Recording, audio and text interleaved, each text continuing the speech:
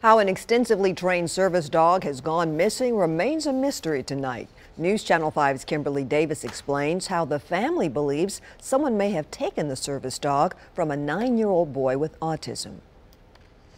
Chance may look little, but he's 100 pounds and pretty hard to miss. He's a service dog that's been missing for 2 days now, and his owner tells me he's more than just a dog, he's family. No questions asked, just bring our dog home. Just bring him home. His little boy needs him. A family pleading for help after a service dog for a 9-year-old boy with autism has gone missing. He's a wonderful little boy who needs his dog.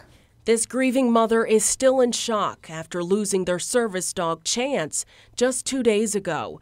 Debbie Zamora tells us Chance is a Bernese mountain dog who's had extensive training to work with her son, Ashton. If something happens and he gets overwhelmed, he'll try to elope. He'll try to run away from the situation. If he's with Chance, Chance will plant himself and Ashton won't be able to move. It's kind of hard to move a 100-pound dog. The family is in the process of moving, and Tuesday someone left the fence open at their new Clarksville home. When Debbie came back to the house, Chance wasn't there. Somebody has to have him.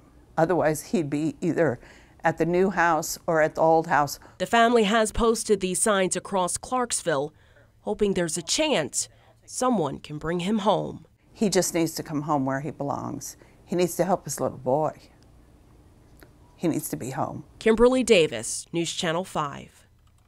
Let's hope they find him. Chance was specially trained for 1.5 years to work with the little boy. If you know where he might be, you're asked to call Debbie. Her contact information is listed on newschannel5.com.